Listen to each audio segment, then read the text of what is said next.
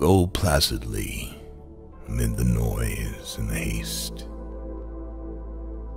and remember what peace there may be in silence. As far as possible, without surrender, be on good terms with all persons.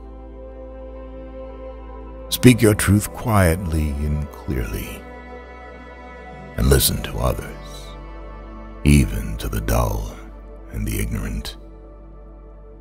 They too have their story. Avoid loud and aggressive persons. They are vexations to the spirit. If you compare yourself with others, you may become vain or bitter. For always there will be greater and lesser persons than yourself. Enjoy your achievements as well as your plans. Keep interested in your own career, however humble. It is a real possession in the changing fortunes of time. Exercise caution in your business affairs, for the world is full of trickery. But let this not blind you to what virtue there is. Many persons strive for high ideals, and everywhere life is full of heroism. Be yourself, especially do not feign affection. Neither be cynical about love, for in the face of all aridity and disenchantment, it is as perennial as the grass.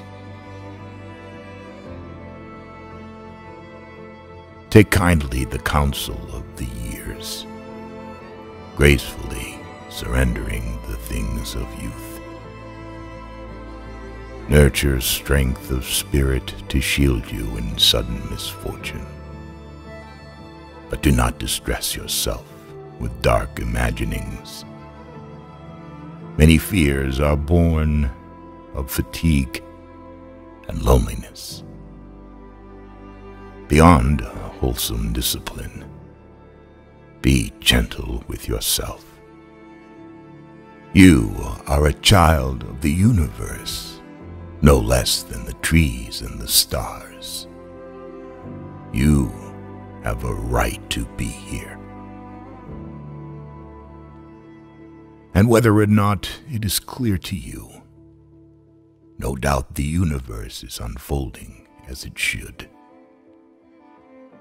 Therefore, be at peace with God, whatever you conceive him to be. And whatever your labors and aspirations in the noisy confusion of life, keep peace in your soul. With all its sham, drudgery, and broken dreams, it is still a beautiful world. Be cheerful. Strive to be happy.